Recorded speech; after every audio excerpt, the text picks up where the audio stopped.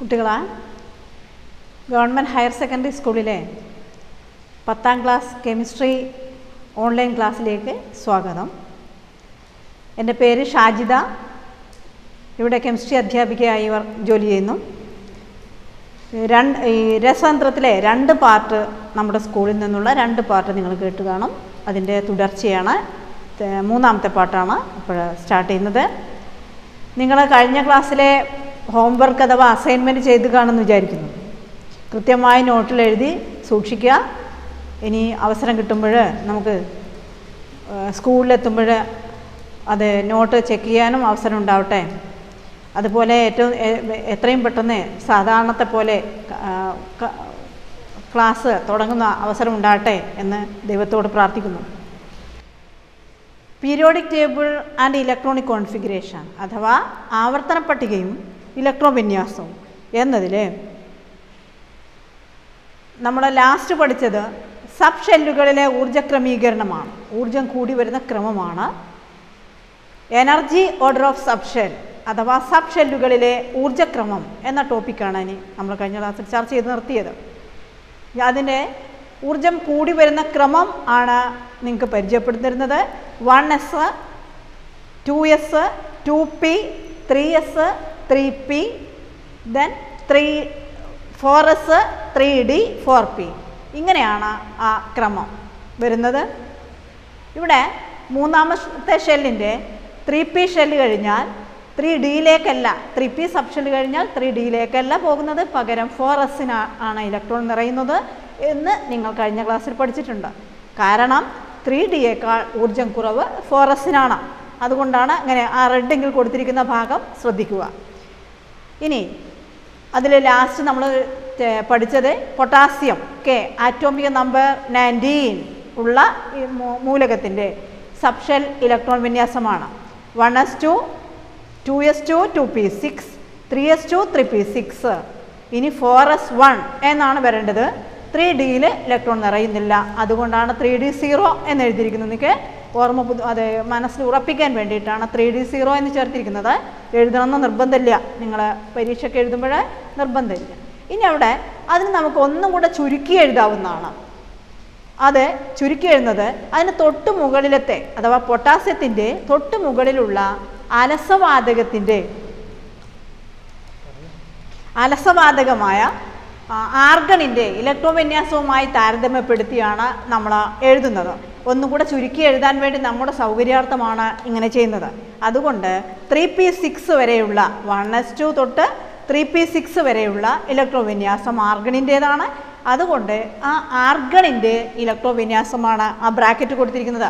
അത്ര ഇലക്ട്രോൺ വിന്യാസത്തിന് പകരം 1s2 2s2 2p6 3s2 3p6 അത്രയും ഭാഗത്തിന് പകരം എന്ത് ചേർത്ത് കൊടുക്കുക? ആർഗൺ എന്ന് വെച്ചാൽ ആർഗണിൻ്റെ ഇലക്ട്രോൺ വിന്യാസം എന്നാണ് ആ ബ്രാക്കറ്റ് കൊടുത്തിരിക്കുന്നത്. ഡബിൾ ബ്രാക്കറ്റ് വേണം കൊടുക്കാൻ. സാധാരണ കൊടുക്കുന്ന ആരോ മാർക്ക് ബ്രാക്കറ്റ് കൊടുക്കരുത്. ചതുര ബ്രാക്കറ്റ് തന്നെയാണ് അവിടെ ഉപയോഗിക്കേണ്ടത്. ആർഗൺ 4s1 എന്ന് എഴുതിയിരിക്കുന്നത് കൊണ്ടാണ്. അപ്പോൾ ഏറ്റവും പുറത്തെ ഷെല്ലായ 4ാമത്തെ ഷെല്ലിൻ്റെ എസ്സിലാണ് അവസാനം ഇലക്ട്രോൺ നിറഞ്ഞത്. അതുകൊണ്ടാണ് ലാസ്റ്റ് 4s1 എന്ന് നിന്നിരിക്കുന്നത്. പിന്നെ കാരണം കൊടുത്തിട്ടുണ്ട്. ആർഗണിൻ്റെ ഇലക്ട്രോൺ വിന്യാസമാണ് 3p6 വരെയുള്ളത്. തൊട്ടടുത്ത മൂലകമാണ് കാൽസ്യം, ആറ്റോമിക് നമ്പർ 20. അതിന് ഇലക്ട്രോൺ വിന്യാസം തന്നിട്ടുണ്ട്. 1s2 2s2 2p6 3s2 3p6 3dയിൽ നിറയുന്നില്ല. പകരം ആദ്യം ഏതിൽ നിറയുന്നു? 4s2ൽ നിറയുന്നു. 4s2 ആദ്യം എഴുതിയാലും മതി. പക്ഷേ ഷെൽ ക്രമത്തിലാണ് നമ്മൾ ഇലക്ട്രോൺ വിന്യാസം എഴുതുന്നത്, മറ്റ് ബുദ്ധിമുട്ടുകളില്ലാതിരിക്കാൻ. വ്യത്യസ്ത ഓക്സീകരണാവസ്ഥ എന്നുള്ള ടോപ്പിക്കൊക്കെ വരുമ്പോൾ ആദ്യം 4s2 ചേർത്ത് കഴിഞ്ഞാൽ 3dക്ക് മുമ്പായിട്ട് 4s ചേർത്ത് കഴിഞ്ഞാൽ അത് സംശയത്തിനിട വരുത്തും. അതുകൊണ്ടാണ് 3d0 എന്ന് ചേർത്ത് 4s2 കൊടുത്തിരിക്കുന്നത്. അത് തൊട്ട് മുമ്പത്തെ ഇലക്ട്രോൺ വിന്യാസം എഴുതിയതുപോലെ ഒന്നുകൂടെ ചുരുക്കി എഴുതാണ്. 1s2 തൊട്ട് 3p6 വരെയുള്ളത് ആർഗണിൻ്റെ ഇലക്ട്രോൺ വിന്യാസമാണ്. അത്രയും ആർഗൺ എന്ന് ചേർത്ത് എഴുതി ഇനി ലാസ്റ്റ് വരുന്ന 4s2 മാത്രം ചേർത്തെഴുതുന്നു. ഇതാണ് അതിൻ്റെ സൈഡിൽ കൊടുത്തിരിക്കുന്ന പിക്ചർ. നിങ്ങൾ കഴിഞ്ഞ ക്ലാസ്സിൽ പരിചയപ്പെട്ടതാണ്. ആദ്യം ഇലക്ട്രോൺ നിറയുന്നത് 1s, പിന്നെ 2s, പിന്നെ 2pയിൽ, പിന്നെ 3s, പിന്നെ 3pയിൽ. ആരോ മാർക്ക് കാണുന്ന ശ്രദ്ധിക്കുക. 3pയിലേക്ക് 3p കഴിഞ്ഞാൽ 4sലേക്ക്, 4s കഴിഞ്ഞാൽ 3d-യിലേക്ക്, 3d കഴിഞ്ഞാൽ 4p-യിലേക്ക്, അത് കഴിഞ്ഞാൽ 5s-ലേക്ക്. ആ ക്രമമാണ് ഇതിൻ്റെ ഇടതുവശത്തായിട്ട് കൊടുത്തിരിക്കുന്നത്. ഇനി 20 വരെയുള്ള മൂലകങ്ങളുടെ ആണല്ലോ കഴിഞ്ഞ ക്ലാസ്സിൽ നമ്മൾ പഠിച്ചത്. അതിന്ന് 21 മുതൽ 30 വരെയുള്ള മൂലകങ്ങളുടെ സബ്ഷെൽ ഇലക്ട്രോണിക് വിന്യാസം അഥവാ ഇലക്ട്രോണിക് കോൺഫിഗറേഷൻ നമുക്ക് നിർബന്ധമായിട്ടും അറിഞ്ഞിരിക്കേണ്ടതാണ്, പരീക്ഷയ്ക്ക് ചോദിക്കുന്നതുമാണ്. ഒന്നുകിൽ ഇലക്ട്രോൺ വിന്യാസം എഴുതാനാവും, അല്ലെങ്കിൽ ലാസ്റ്റ് ഇലക്ട്രോൺ വിന്യാസം തന്നിട്ട് അത് മുഴുവനാക്കി എഴുതാനാവും. ഏതായാലും ഒന്ന് പരിചയപ്പെടുത്തി തരാം. സ്കാൻഡിയം ആറ്റോമിക് നമ്പർ 21 ആണ്, 21 ആണ്. അതിന് ഇലക്ട്രോൺ വിന്യാസം ലാസ്റ്റ് ഇലക്ട്രോൺ നിറഞ്ഞതാണ് ആ ചുവന്ന അക്കത്തിൽ അഥവാ റെഡ് ഇങ്കിൽ കൊടുത്തിരിക്കുന്നത്. 1s2, 2s2, 2p6, 3s2, 3p6, 3d1. ആദ്യം 4s നിറഞ്ഞിട്ടാണ് 3d-യിലേക്ക് വരുന്നത്. അപ്പോൾ ആദ്യം 4s2-ൽ നിറയ്ക്കണം, എന്നിട്ട് വേണം 3d-യിലേക്ക് കൊണ്ടുവരാൻ. എഴുതുന്നത് 3d എഴുതി 4s എഴുതിയിട്ട് 4s2-ൽ ഇലക്ട്രോൺ നിറഞ്ഞ ശേഷം മാത്രമേ 3d-യിലേക്ക് ഇലക്ട്രോൺ ഫില്ല് ചെയ്യാവൂ.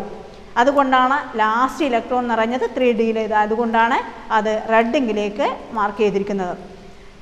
നേരത്തെ പറഞ്ഞതുപോലെ 3p6 വരെയുള്ളത് അത് ചുരുക്കി എഴുതുന്നതാണ്, സ്പെഷ്യൽ റെപ്രസെൻറ്റേഷൻ എന്ന് പറഞ്ഞ് കൊടുത്തിരിക്കുന്നത് ചുരുക്കി എഴുതിയിരിക്കുന്നതാണ്. 3p6 വരെയുള്ളത് ആർഗണിൻ്റെ electron വിന്യാസമാണ്. ബാക്കി വരുന്നത് 3d1, 4s2 എന്നാണ് വരുന്നത്. അടുത്ത എലമെൻറ്റ് ടൈറ്റാനിയം, Ti എന്നാണ് അതിൻ്റെ സിമ്പൽ. ആറ്റോമിക് നമ്പർ 22 ആണ്. 1s2, 2s2, 2p6, 3s2, 3p6 അത്രയും വരുന്നത് ആർഗണിൻ്റെ ഇലക്ട്രോൺ വിന്യാസം. അതുകൊണ്ടാണ് അത് സ്പെഷ്യൽ റെപ്രസെൻറ്റേഷനിൽ ആർഗൺ എന്ന് കൊടുത്തിരിക്കുന്നത്. Vanadium സിമ്പല V, atomic number 23. അതിന് ഇലക്ട്രോൺ വിന്യാസം അവിടെ കൊടുത്തിട്ടുണ്ട്, റെഡിങ്ങിൽ കൊടുത്തിരിക്കുന്നതാണ്. ലാസ്റ്റ് എഴുതിയിരിക്കുന്നത് ലാസ്റ്റ് ഇലക്ട്രോൺ നിറയുന്നത് 3d3 എന്ന് വരുന്നത്. ആർഗണിൻ്റെ ഇലക്ട്രോൺ വിന്യാസമാണല്ലോ 3p6 വരെയുള്ളത്, അത് ചേർത്താണ് അപ്പുറത്തെ കള്ളിയിൽ കൊടുത്തിരിക്കുന്നത്. ആർഗൺ 3d3, 4s2 എന്നാണ് അതിൻ്റെ ഇലക്ട്രോൺ വിന്യാസം. അതുപോലെ വനേഡിയം കഴിഞ്ഞാൽ ക്രോമിയമാണ്. ഇവിടെ ഒരു ചെറിയ വ്യത്യാസമുണ്ട് ക്രോമിയത്തിൻ്റെ ഇലക്ട്രോൺ വിന്യാസത്തിൽ. 3d3 കഴിഞ്ഞാൽ സാധാരണ വരേണ്ടത് 3d4 ആണ്. ക്രോമിയത്തിൻ്റെ ആറ്റോമിക് നമ്പർ 24 ആണ്. അങ്ങനെയാണെങ്കിൽ അവിടെ 3d4, 4s2 എന്നാണ് വരേണ്ടത്. പക്ഷെ അങ്ങനെയല്ല അവിടെ കാണുന്നത്. ശ്രദ്ധിച്ചിട്ടുണ്ടോ? അവിടെ ആ രണ്ട് സബ്ഷെല്ലുകളും കളർ വ്യത്യാസത്തിലാണ് കൊടുത്തിരിക്കുന്നത്. 3d5, 4s1 എന്നാണ് കറക്റ്റ് ആയിട്ടുള്ളത്. 3d4, 4s2 എന്ന് വരില്ല. കാരണം ഒരു സബ്ഷെൽ പിന്നീട് പറഞ്ഞുതരാം. ഒരു സബ്ഷെൽ പകുതി നിറഞ്ഞിരിക്കുമ്പോഴും അതുപോലെ മുഴുവൻ നിറഞ്ഞിരിക്കുമ്പോഴും അതിന് സ്റ്റെബിലിറ്റി അഥവാ സ്ഥിരത കൂടുതലാണ്. അതുകൊണ്ടാണ് ആ ഇലക്ട്രോൺ വിന്യാസത്തിന് മാറ്റം വരുന്നത്. അത് പിന്നീട് പറഞ്ഞുതരാം. അങ്ങനെയാണ് അത്. അപ്പോൾ 3d4 എന്നൊരു ഇലക്ട്രോൺ വിന്യാസം അല്ല, 3d4, 4s2 എന്നൊരു ഇലക്ട്രോണിക് കോൺഫിഗറേഷൻ ഇല്ല. അതാണ് ക്രോമിയത്തിൻ്റെ പ്രത്യേകത. അതേപോലെ കോപ്പറും കിടക്കുന്നുണ്ട്. ആ ആറ്റോമിക് നമ്പർ മനസ്സിൽ ഉറപ്പിക്കുക, 24. ക്രോമിയത്തിൻ്റെ ഇലക്ട്രോൺ ആറ്റോമിക് നമ്പർ 24, അതുപോലെ കോപ്പറിൻ്റെ 29. ആ എക്സ്ട്രീം എൻഡിൽ നിങ്ങൾക്കറിയാമല്ലോ, ഡി സബ്ഷെല്ലിൽ പരമാവധി ഇലക്ട്രോൺ കൊള്ളുന്നത് 10 ആണ്. അപ്പോൾ അതിൻ്റെ പകുതിയാണല്ലോ 3d5 എന്ന് പറയുമ്പോൾ. അപ്പോൾ പകുതി നിറഞ്ഞിരിക്കുന്നതും ഫുള്ളായിട്ട് നിറഞ്ഞിരിക്കുന്നതും ഉള്ള അവസ്ഥ വരുന്നത്, അഥവാ 24ഉം 29ഉം ആറ്റോമിക് നമ്പർ വരുന്നതിനാണ് പ്രത്യേകത ഉള്ളത്. അതിനാണ് വ്യത്യാസമുള്ളത്. ബാക്കിയെല്ലാം അതേപോലെ തന്നെയാണ്. അപ്പോൾ ആ വ്യത്യാസം വന്നത് മാത്രം നോട്ട് ചെയ്യുക. 3d5 അത് കളർ ചേഞ്ച് ആയിട്ടാണ് കൊടുത്തിരിക്കുന്നത്, ശ്രദ്ധിച്ച് കാണാം. 3d5, 4s1 എന്നാണ് അതിൻ്റെ ഇലക്ട്രോണിക് കോൺഫിഗറേഷൻ. അതേപോലെ അതിൻ്റെ സ്പെഷ്യൽ റെപ്രസെൻറ്റേഷൻ അതിനെ ചെറുതാക്കി ചുരുക്കി എഴുതിയിരിക്കുന്നതാണ് അടുത്ത കളി കൊടുത്തിരിക്കുന്നത്. അടുത്ത നിങ്ങൾക്ക് സുപരിചിതമായിട്ടുള്ള മറ്റൊരു മൂലകമാണ് മാംഗനീസ്, ആറ്റോമിക് നമ്പർ 25. 1s2 തൊട്ട് 3p6 വരെയുള്ളത് ആർഗണിൻ്റെ electronic configuration. 4s2, 4s1 എന്നുള്ളത് ആയിരുന്നു ക്രോമിയത്തിൻ്റെ ലാസ്റ്റ് വന്നത്. 3d5, 4s1 എന്നായിരുന്നു. അവിടെ 3d4 വരുന്നതിന് പകരം 3d5 വന്നതാണ്. കാരണം ഡി പകുതി നിറയാൻ വേണ്ടിയിട്ട്. അതുകൊണ്ട് 4s ഒരു ഇലക്ട്രോൺ ആണ് ഇങ്ങോട്ട് ഡിയിലേക്ക് പോകുന്നത്. അതുകൊണ്ട് തന്നെ ആ ഇലക്ട്രോൺ ആണ് ഇനി നിറയുക. മാംഗനീസിൻ്റേത് 4s2 എന്ന് വന്നിട്ടാണ് കിടക്കുന്നത്. കണ്ടല്ലോ, 3d5, 4s2 ആർഗൺ. അപ്പോൾ അതിനെ ചുരുക്കി എഴുതുമ്പോൾ ആർഗൺ 3p6 വരെയുള്ളത് 18 ഇലക്ട്രോൺ ആണ് വരുന്നത്. അപ്പോൾ ആർഗൺ, അതുകൊണ്ട് ആർഗൺ 3d5, 4s2 എന്ന് വരുന്നതാണ്. തൊട്ടടുത്ത എലമെൻറ്റ് അയണിൻ്റെ Fe, അതിൻ്റെ 3d6, 4s2 എന്നാണ് വരുന്നത്. കണ്ടല്ലോ, ലാസ്റ്റ് ഇലക്ട്രോൺ എന്ന് പറയുന്നത് 3D എന്ന സബ്ഷെല്ലിലെ 3D6 4s2 എന്ന് എഴുതിയിരിക്കുന്നത്. അപ്പോൾ 3p6 വരെയുള്ളതിന് പകരം ആർഗൺ എന്ന് എഴുതി, ബാക്കി 3d6 4s2 3d6 4s2. അടുത്തത് കൊബാൾട്ട്, CO എന്ന സിമ്പിൾ കൊബാൾട്ട് എന്ന എലമെൻ്റ് ആണ്. അതുകൊണ്ട് അതിൻ്റെ ലാസ്റ്റ് ഇലക്ട്രോണിക് കോൺഫിഗറേഷൻ 3d7, ആ റെഡിങ് കൊണ്ട് എഴുതി കണ്ടല്ലോ. ലാസ്റ്റ് ഇലക്ട്രോൺ എന്ന് പറയുന്നത് D സബ്ഷെല്ലിൽ 3d7 4s2. അടുത്തത് nickel N9, atomic number 28, electronic configuration 3p6 വരെ, അതുപോലെ ആർഗണിൻ്റെ ഇലക്ട്രോൺ കോൺഫിഗറേഷൻ. അടുത്തത് 3d8 4s2.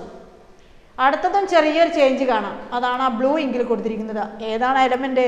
കോപ്പർ, Cu, ചെമ്പ് എന്നറിയപ്പെടുന്ന നമ്മൾ സുപരിചിതമായിട്ടുള്ള എലമെൻ്റാണ്. അതിൻ്റെ സിമ്പിളാണ് അഥവാ പ്രതീകമാണ് Cu. അതിൻ്റെ ആറ്റോമിക് നമ്പറാണ് ഇവിടെ കൊടുത്തിരിക്കുന്നത് 29. അപ്പോൾ അതിനെ 3p6 വരെ അതേപോലെ നിറയുന്നു. ലാസ്റ്റ് ഇലക്ട്രോൺ എന്ന് പറയുന്നത് 3d9 എന്നില്ല, പകരം 3d10 എന്നായി. കാരണം D സബ്ഷെല്ലിൽ പരമാവധി കൊള്ളുന്നത് 10 ഇലക്ട്രോൺ ആണെന്ന് നിങ്ങൾക്കറിയാം. അപ്പോൾ അവിടെ 10 വരാൻ വേണ്ടിയിട്ട്, അതിന് സ്ഥിരത വർദ്ധിപ്പിക്കാൻ വേണ്ടിയിട്ട്, എല്ലാ മൂലകങ്ങളും രാസപ്രവർത്തനത്തിൽ പങ്കെടുക്കുന്നത് തന്നെ സ്ഥിരത കൈവരിക്കാൻ വേണ്ടിയാണ്. നിങ്ങൾ പഠിച്ചിട്ടുണ്ട്, സ്റ്റെബിലിറ്റി ലഭിക്കാൻ വേണ്ടിയാണ്. അതുകൊണ്ട് ആ സ്റ്റെബിലിറ്റി അറ്റൈൻ ചെയ്യാൻ വേണ്ടിയിട്ടാണ് അവിടെ 3d10 4s1 എന്നാക്കിയിരിക്കുന്നത്. അടുത്ത എലമെൻറ്റ്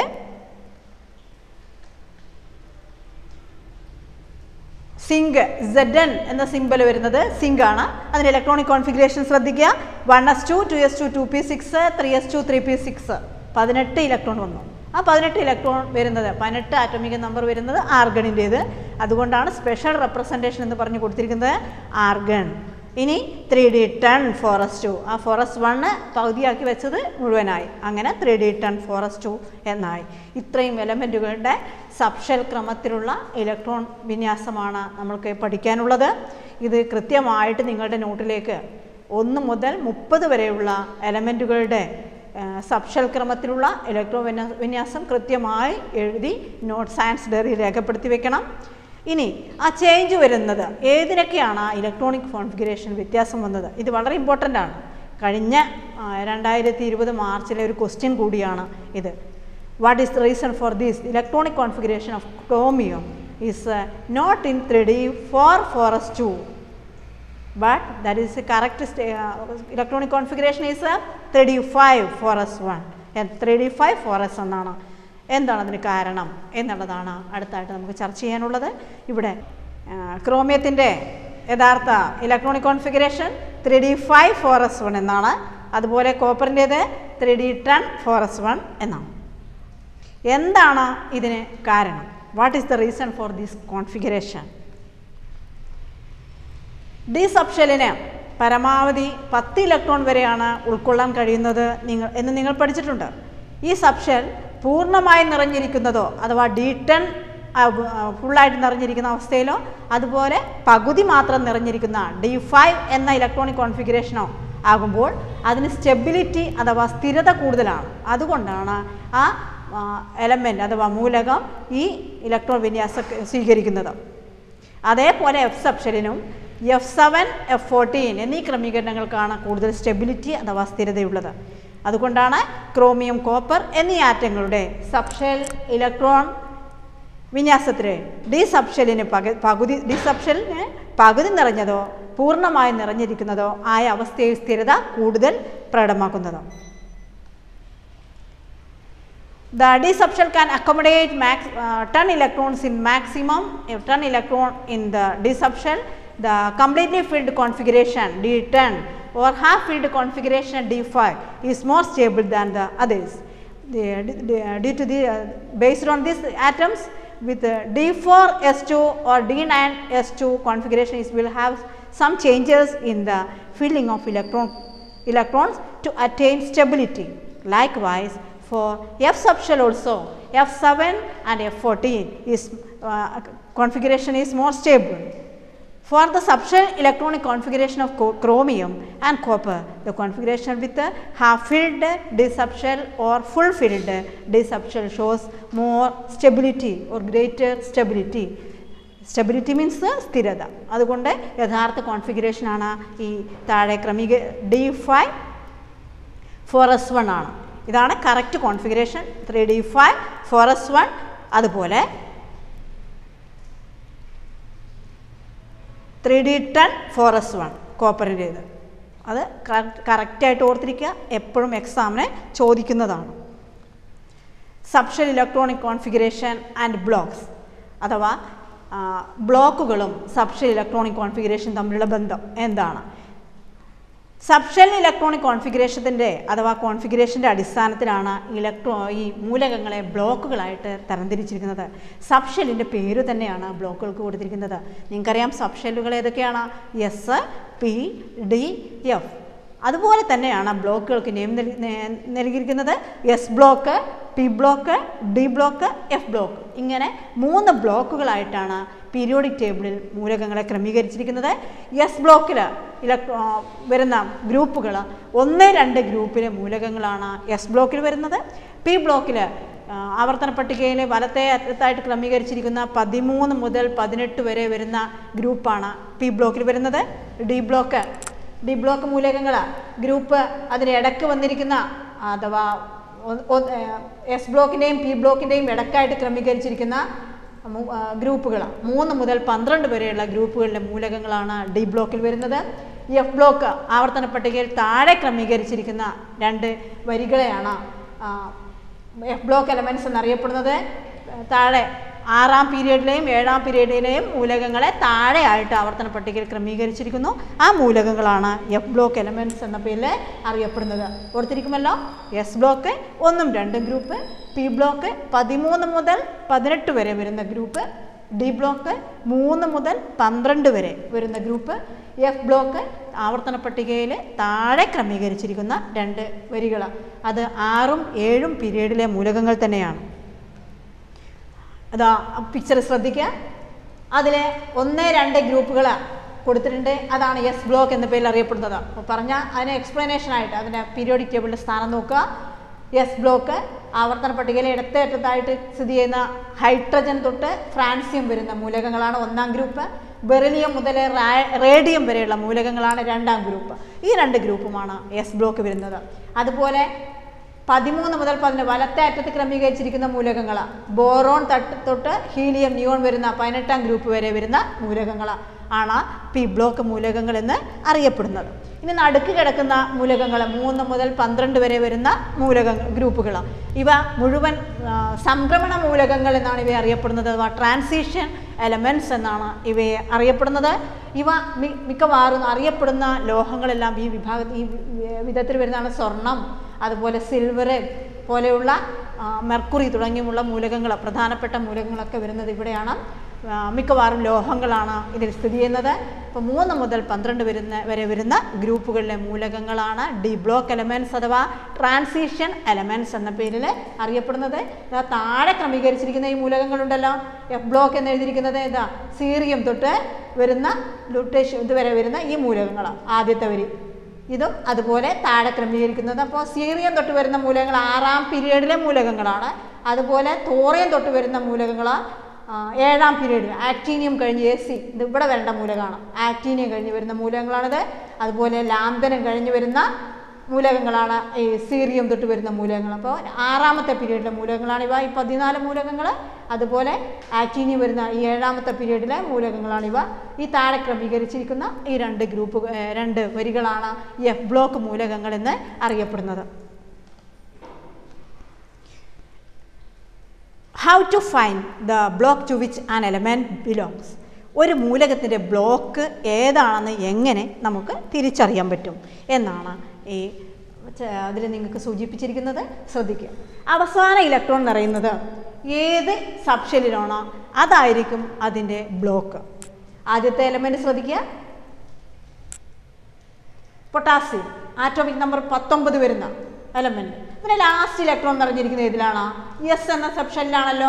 S1 4s1 എന്ന് വന്നിരിക്കുന്നത് ശ്രദ്ധിച്ചല്ലോ. അതുകൊണ്ട് അത് എസ് ബ്ലോക്ക് മൂലകമാണ്. അടുത്തത് ആർഗൺ 18 ആറ്റോമിക് നമ്പർ വരുന്ന ലാസ്റ്റ് വന്നിരിക്കുന്ന ഇതിന് പിയിലാണ് ലാസ്റ്റ് ഇലക്ട്രോൺ നിറഞ്ഞിരിക്കുന്നത്.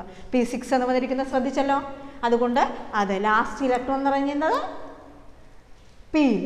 അതുകൊണ്ട് ആർഗൺ ഏത് ബ്ലോക്കിൽ പെടുന്നു? പി ബ്ലോക്കിൽ പെടുന്നു. ഇനി സ്കാൻഡിയം നോക്കുക 21ആണല്ലോ ആറ്റോമിക് നമ്പർ, അത് നമ്മൾ പഠിച്ചതാണല്ലോ. അപ്പോൾ അവിടെ റെഡിൽ കൊടുത്തിരിക്കുന്നത് അത് ലാസ്റ്റ് ഇലക്ട്രോൺ എന്ന് പറയുന്നത് 3D. കണ്ടില്ലേ? 3Dയിലാണ് ലാസ്റ്റ് ഇലക്ട്രോൺ എന്ന് പറയുന്നത്. അതുകൊണ്ട് അത് ഡി ബ്ലോക്കിൽ വരുന്ന മൂലകങ്ങളാണ്. How to find the period of an element? എങ്ങനെയാണ് ഒരു മൂലകത്തിൻ്റെ പീരിയഡ് കണ്ടെത്തുന്നത്? ആവർത്തന പട്ടിക നോക്കിയാൽ നമുക്കറിയാതെ എത്രാമത്തെ പീരിയഡ് എന്ന് അത് നോക്കി മനസ്സിലാക്കാൻ പറ്റും. അതല്ലാതെ ഇലക്ട്രോൺ കോൺഫിഗറേഷൻ നോക്കി തന്നു കഴിഞ്ഞാൽ എങ്ങനെയാണ് ആ മൂലകത്തിൻ്റെ പീരിയഡ് ഏതാണ് എന്ന് മനസ്സിലാക്കുന്നത്? ഒന്ന് ശ്രദ്ധിക്കുക. ഇവിടെ ഒരു മൂലകത്തിൻ്റെ സബ്ഷൻ ഇലക്ട്രോൺ വിന്യാസത്തിൽ ബാഹ്യതമ ഷെല്ലിൻ്റെ നമ്പർ തന്നെയാണ് അത് ഉൾക്കൊള്ളുന്ന പീരിയഡ് നമ്പർ. അഥവാ പൊട്ടാസ്യത്തിൻ്റെ ഇലക്ട്രോണിക് കോൺഫിഗറേഷൻ നോക്ക്. 1s2 2s2 2p6 3s2 3p6. Last electron എന്ന് പറയുന്നത് 4ാമത്തെ ഷെല്ലാണ്. കണ്ടല്ലോ? 4s1 എന്ന് വന്നിരിക്കുന്നു. അവിടെ ഇതാ ഏറ്റവും ലാസ്റ്റ് ഇലക്ട്രോൺ നിറഞ്ഞ ഷെല്ല് 4ാമത്തെ ഷെല്ലാണ്. അതുകൊണ്ട് പീരിയഡ് നമ്പർ 4 എന്നാണ് സൂചിപ്പിക്കുന്നത്. ആർഗൺ തൊട്ടടുത്ത മൂലകം ആർഗൺ. നോക്കിയേ, ആർഗണിൻ്റെ ഇലക്ട്രോൺ വിന്യാസം ലാസ്റ്റ് ഇലക്ട്രോൺ നിറഞ്ഞത് ഏത് ഷെല്ലിലാണ്? 3ാമത്തെ ഷെല്ലിലാണ്. ആണല്ലോ? 3ാമത്തെ ഷെൽ നമ്പറാണ് ആദ്യത്തെ ഷെൽ നമ്പറാണ് ആദ്യം എഴുതുന്ന നമ്പർ. നിങ്ങൾ നേരത്തെ പഠിച്ചിട്ടുണ്ട്. 3 എന്ന് എഴുതുന്ന ഷെൽ നമ്പർ, പി എന്ന് പറയുന്ന സബ് ഷെല്ലിൻ്റെ പേര്, 6 എന്ന് പറയുന്നത് അതിന് ഇലക്ട്രോണാണ്. അതുകൊണ്ട് ഷെൽ നമ്പർ ഏറ്റവും വലിയ ഷെൽ നമ്പർ 3 ആണ്. അതുകൊണ്ട് അതിൻ്റെ പീരിയഡ് നമ്പർ 3 ആണ്. സ്കാൻഡിയം നോക്കിയേ, ലാസ്റ്റ് ഇലക്ട്രോൺ നിറഞ്ഞത് 3Dയിലാണ്. പക്ഷേ ഏറ്റവും പുറത്ത് കിടക്കുന്ന ഷെല്ല് ഒന്ന് ശ്രദ്ധിക്കുക, ഏറ്റവും പുറത്ത് കിടക്കുന്ന ഷെല്ല് 4ാമത്തെ ഷെല്ലാണ്. കണ്ടില്ലേ? ഏറ്റവും വലിയ ഷെൽ നമ്പർ 4 ആണ്. ആ നമ്പറാണ് നമ്മൾ പീരിയഡ് നമ്പറായിട്ട് എടുക്കുന്നത്. അതുകൊണ്ട് സ്കാൻഡിയത്തിൻ്റെ പീരിയഡ് നമ്പർ 3 അല്ല, പകരം 4s ആണ്. ലാസ്റ്റ് ഇലക്ട്രോൺ വിന്യാസം എഴുതുമ്പോൾ ലാസ്റ്റ് കിടക്കുന്നത് 4ാമത്താണ് ഏറ്റവും വലിയ ഷെൽ നമ്പർ. അതുകൊണ്ട് 4ാമത്തെ ഷെല്ലിനാണ് ലാസ്റ്റ് അവിടെ കാണുന്നത് ഏറ്റവും വലിയ ഷെൽ നമ്പർ. അതുകൊണ്ട് അത് 4ാമത്തെ പീരിയഡിൽ വരുന്ന മൂലകമാണ്. Period number is same as the shell number of the outermost shell in the subshell electronic configuration. ഒരു സബ്ഷെൽ ഇലക്ട്രോണിക് കോൺഫിഗറേഷൻ തന്നു കഴിഞ്ഞാൽ അതിലെ ഏറ്റവും പുറത്ത് കിടക്കുന്ന അഥവാ ഏറ്റവും വലിയ ഷെൽ നമ്പർ ഏതാണ്? അതാണ് അതിൻ്റെ പീരിയഡ് നമ്പർ എന്ന് നിങ്ങൾക്ക് ഇതൊന്ന് മനസ്സിലായി കാണുമെന്ന് വിചാരിക്കും. എങ്ങനെയാണ് ഒരു മൂലകത്തിൻ്റെ ഗ്രൂപ്പ് നമ്പർ മനസ്സിലാക്കുന്നത് എന്നാണ് നമുക്കിനി ചർച്ച ചെയ്യാനുള്ളത്. അതിൽ എസ് ബ്ലോക്ക് മൂലകങ്ങളുടെ ബാഹ്യതമ ഷെല്ല് എസ് ആണ് ലാസ്റ്റ് ഇലക്ട്രോൺ എന്ന് പറയുന്നത് നിങ്ങൾക്കറിയാം. അപ്പോൾ എസ് ബ്ലോക്ക് മൂലകങ്ങളുടെ ബാഹ്യ എസ് സബ്ഷെല്ലിലെ ഇലക്ട്രോണുകളുടെ എണ്ണം എത്രയാണോ അത് തന്നെയാണ് അതിൻ്റെ group number. Four S block elements the number of electrons in the outermost S subshell will be the group number. For example, potassium atomic number 19, last electron goes to 4s subshell. Therefore, the 4s1 is the outermost electron. Therefore, group number is 1. Then calcium atomic number 20, last electron goes to 4s subshell. That is 2 electron in this subshell. Therefore, group number 2. അതുകൊണ്ട് എന്താണ് S ബ്ലോക്കിലെ S block മൂലകങ്ങളുടെ group number മനസ്സിലാക്കാൻ ഏറ്റവും last electron നിറയുന്നത് ഏത് സബ്ഷെല്ലിലാണോ നോക്കുക, ആ സബ്ഷെല്ലിലെ എത്ര ഇലക്ട്രോൺ ഉണ്ട്, എസ് സബ്ഷെല്ലിൽ എത്ര ഇലക്ട്രോൺ ഉണ്ട് എന്ന് നോക്കുക. ആ നമ്പറാണ് അതിൻ്റെ ഗ്രൂപ്പ് നമ്പർ. എക്സാമ്പിൾ ആയിട്ട് തന്നിരിക്കുന്നത് ടേബിളിൽ ശ്രദ്ധിക്കുമല്ലോ. Potassium, calcium, lithium, sodium, magnesium, beryllium തുടങ്ങി ധാരാളം എസ് ബ്ലോക്ക് മൂലകങ്ങൾക്ക് ഉദാഹരണമാണ് പട്ടികയിൽ തന്നിരിക്കുന്നത്. ഇത് സയൻസ് ഡയറിയിലേക്ക് രേഖപ്പെടുത്തി വെക്കുക. എസ് ബ്ലോക്ക് ശ്രദ്ധിച്ചിട്ടുണ്ടാവുമല്ലോ, ഇവയെല്ലാം എസ് ബ്ലോക്ക് മൂലകങ്ങളാണ്. ഇവയെല്ലാം മെറ്റൽസ് അഥവാ ലോഹങ്ങളുമാണ്, നിങ്ങൾക്ക് സുപരിതമായിട്ടുള്ള ലോഹങ്ങളാണ്. ഇവയുടെ പ്രത്യേകതകൾ ബ്ലോക്ക് ഏതാണ്, ഗ്രൂപ്പ് ഏതാണ്, പീരിയഡ് ഏതാണ് തന്നിട്ടുണ്ട്. ഇതാ 4s1 എന്നാണ് ലാസ്റ്റ് വന്നിരിക്കുന്നത്. ഷെൽ നമ്പർ 4, അതുകൊണ്ട് പീരിയഡ് നമ്പർ 4. ഏറ്റവും പുറത്തെ എസ് സബ്ഷെല്ലിലെ ഇലക്ട്രോണിൻ്റെ എണ്ണം 1, അതുകൊണ്ട് ഗ്രൂപ്പ് നമ്പർ 1. ലാസ്റ്റ് ഇലക്ട്രോൺ നിറഞ്ഞത് എസ് എന്ന സബ്ഷെല്ലിൽ, അതുകൊണ്ട് അത് എസ് ബ്ലോക്ക് മൂലകമാണ്. അതേപോലെ കാൽസ്യം ഏറ്റവും പുറത്തെ ഷെല്ല് 4, ഏറ്റവും വലിയ ഷെൽ നമ്പർ 4, അതുകൊണ്ട് period number 4. Last electron 2 electron, അതുകൊണ്ട് ഗ്രൂപ്പ് നമ്പർ 2. ഇലക്ട്രോൺ നിറഞ്ഞത് എസ് സബ് ഷെൽ ആയതുകൊണ്ട് ബ്ലോക്ക് എസ്. ഇങ്ങനെയാണ് വരുന്നത്. ഇങ്ങനെ ഓരോന്നിൻ്റെയും ഇലക്ട്രോൺ വിന്യാസം ഇത് സയൻസ് ഡയറിയിലേക്ക് രേഖപ്പെടുത്തി വെക്കുക. അടുത്തതായിട്ട് എങ്ങനെയാണ് പി ബ്ലോക്ക് മൂലകങ്ങളുടെ ഗ്രൂപ്പ് നമ്പർ കണ്ടെത്തുന്നത്? ഇത് ഒന്നും കൂടെ ശ്രദ്ധിക്കണം. നിങ്ങൾക്കറിയാം അത് പി ബ്ലോക്ക് മൂലകങ്ങൾ 13 മുതൽ 18 വരെ വരുന്ന ഗ്രൂപ്പാണ് എന്ന് നിങ്ങൾക്കറിയാം. അവിടെ ഇടയ്ക്ക് 3 മുതൽ 12 വരെ വരുന്ന ഒരു സംക്രമണ മൂലകങ്ങൾ അഥവാ ട്രാൻസിഷൻ എലമെൻസിൻ്റെ 10 ഗ്രൂപ്പും കൂടെ അതിൽ വരുന്നുണ്ട്. ആ നമ്പറും വരുന്നതാണ്. അതുകൊണ്ട് ലാസ്റ്റ് വലതുവശത്ത് വരുന്ന ആ 13 മുതൽ 18 വരെ വരുന്ന ഗ്രൂപ്പാണ് ഇത് വരുന്നത്, പി ബ്ലോക്കിൽ വരുന്നത്. എങ്ങനെയാണ് അതിൻ്റെ ഗ്രൂപ്പ് നമ്പർ നോക്കുന്ന ശ്രദ്ധിച്ചോളൂ. Add 12 with the number of electrons in the outer most P subshell. ആ ഏറ്റവും പുറത്തെ സബ്ഷെൽ പി ആണല്ലോ, പി ബ്ലോക്ക് ആയതുകൊണ്ട്. ആ പി സബ്ഷെല്ലിൽ എത്ര ഇലക്ട്രോൺ ഉണ്ടോ നോക്കുക. ആ ഇലക്ട്രോണിൻ്റെ കൂടെ 12 ആഡ് ചെയ്താൽ മതി നമ്മുടെ ഗ്രൂപ്പ് നമ്പർ കിട്ടാൻ. എക്സാമ്പിളാണ് കാർബൺ. ആറ്റോമിക് നമ്പർ 6 ആണല്ലോ കാർബണിൻ്റെ. അതിന് electronic configuration ശ്രദ്ധിച്ചല്ലോ. 1s2 2s2 2p2 കണ്ടല്ലോ. അപ്പോൾ ഏറ്റവും ലാസ്റ്റ് ഇലക്ട്രോൺ നിറഞ്ഞത് പി സബ്ഷെല്ലിനാണ്.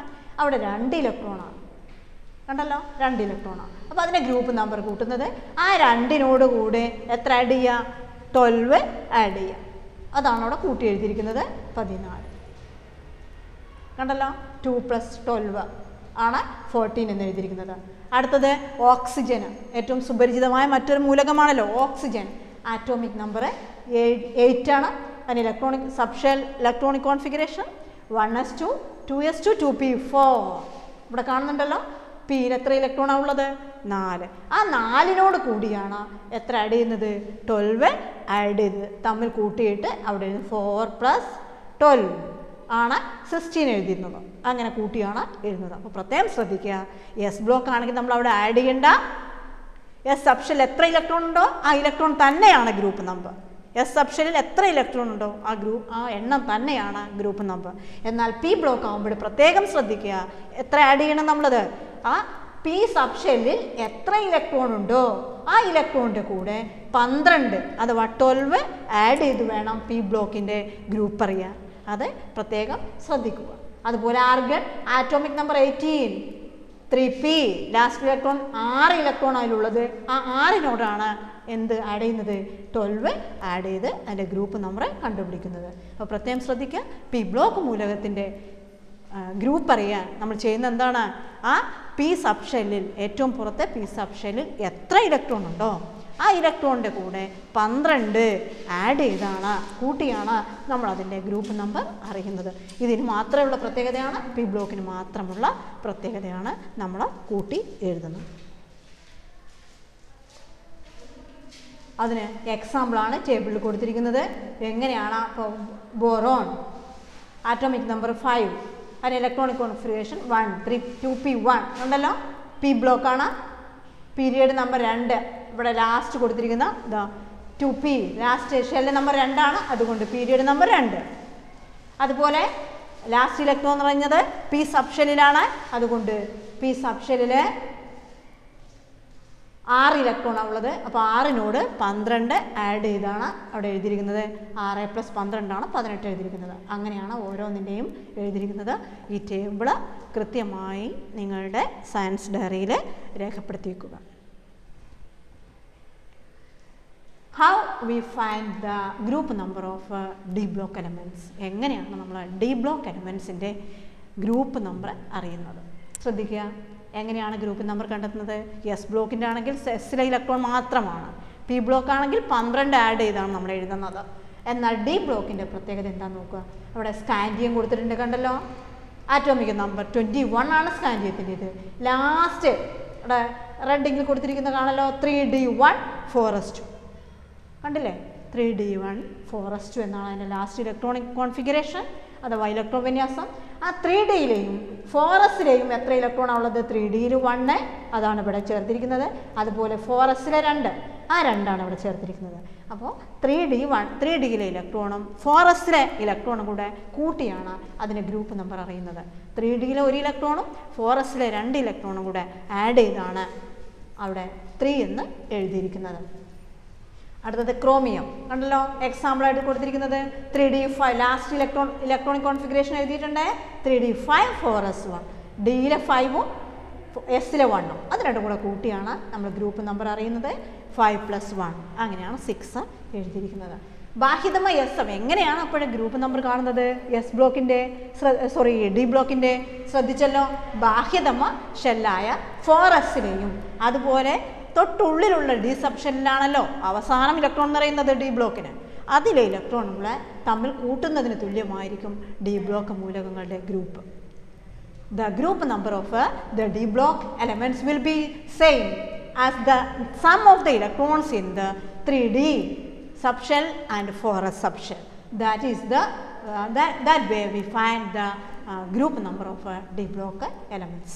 കൂടുതൽ ഉദാഹരണങ്ങൾ ശ്രദ്ധിക്കുക, ഉദാഹരണങ്ങൾ നിങ്ങൾ എഴുതി നോക്കുക. അപ്പോൾ ഇവിടെ ശ്രദ്ധിക്കുക, ഇപ്പോഴും ഇത്രയും പറഞ്ഞ കാര്യങ്ങളൊന്ന് ക്രോഡീകരിക്കാം. എന്തൊക്കെയാണ് നമ്മൾ പഠിച്ചത്, എന്തൊക്കെയാണ്, എങ്ങനെയാണ് പീരിയഡ് ആദ്യം 20 മുതൽ അതുപോലെ 30 വരെയുള്ള മൂലകങ്ങളുടെ സബ്ഷെൽ ഇലക്ട്രോൺ വിന്യാസം, ഇലക്ട്രോണിക് കോൺഫിഗറേഷൻ എങ്ങനെ എഴുതും എന്ന് നമ്മൾ ആദ്യം പഠിച്ചു. അതിലെന്തൊക്കെയാണ് ചേഞ്ച് ഉള്ളത്, വ്യത്യാസം വന്നത് എന്നാണ് പ്രത്യേകം നോട്ട് ചെയ്യുക. എന്താണ് അതിൽ വ്യത്യാസം വന്നത്? ക്രോമിയത്തിൻ്റെയും ആറ്റോമിക് നമ്പർ 24 വരുന്ന ക്രോമിയത്തിൻ്റെയും അതുപോലെ കോപ്പറിൻ്റെ ആറ്റോമിക് നമ്പർ 29. അപ്പോൾ 24ഉം 29ഉം വരുന്ന 2 എലമെൻറ്റുകളുടെ ക്രോമിയം കോപ്പർ ഓർത്തിരിക്കുക എളുപ്പമാണ്. ക്രോമിയം കോപ്പർ ഇവയാണ് വ്യത്യാസമുള്ളത്. ഇനി സബ്ഷെൽ ഇലക്ട്രോൺ വിന്യാസം കഴിഞ്ഞാൽ എന്തുകൊണ്ട് എങ്ങനെ വരുന്നു എന്ന് പറഞ്ഞു.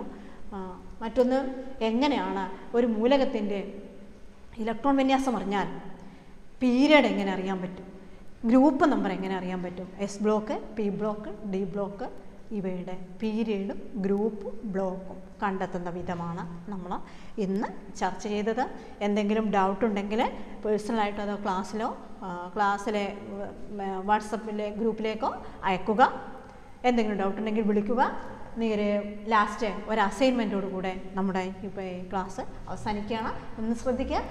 Write the subshell electronic configuration and find out block, period and group of the following elements.